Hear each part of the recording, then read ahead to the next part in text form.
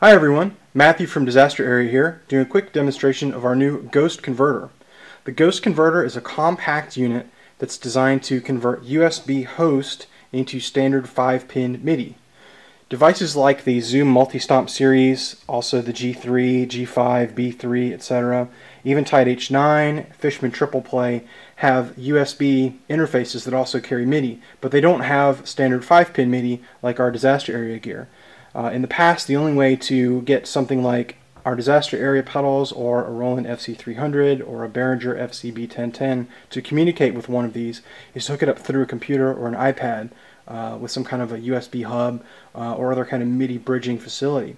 That's fine, but it means you have to drag a laptop or an iPad out on stage, and there's plenty of places where you might not want to do that. So we've come up with a really small, compact, and tough, robust device that's designed to fulfill the same function as your computer and provide a USB host interface to your USB MIDI devices. So how does it work? There's a small computer inside that converts the USB interface into 5-pin MIDI. It has MIDI in and MIDI out.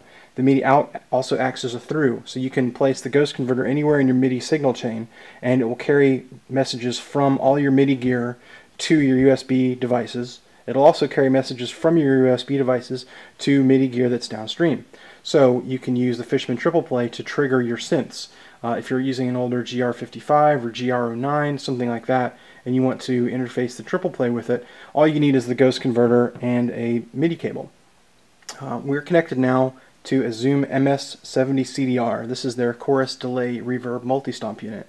It sounds great, it's a fantastic little pedal, but it's a little limited because when you're playing live, your only options for patch switching are to tap this button and it will cycle through a list of presets that you've pre-saved. So you can say set A, B, C, D, E patches, etc. and step through them.